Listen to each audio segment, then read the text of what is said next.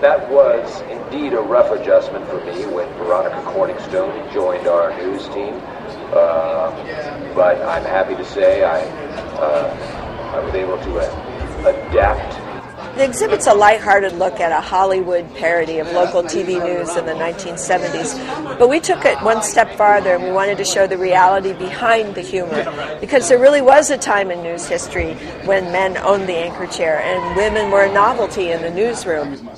The jazz flute, of course, is a fan favorite, but also Ron Burgundy's signature wide-lapelled 70s burgundy suit. Brian Fantana's Sex Panther cologne from his cabinet of colognes is another fan favorite. The Anchorman movie is a parody, but in any parody there's a kernel of truth.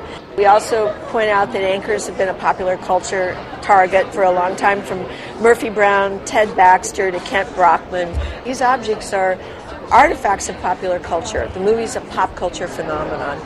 There's about 60 props and other things from the movie in the exhibit. And then we'll be opening in another couple of weeks a section on Anchorman 2 with some great things from the movie that no one's seen yet.